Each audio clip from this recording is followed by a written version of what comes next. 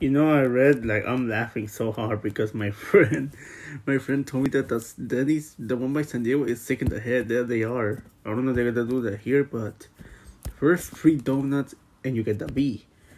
Then I'm not even surprised if they're gonna give you free rent. Don't fall for it. All these free things they're gonna give you for you to take the flu shot. It's just they're gonna slowly go into cashless society. So I'm not falling for this.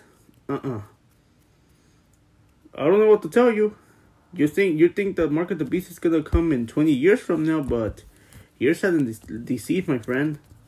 Because all that free rent or the free food in the market, it's a condition.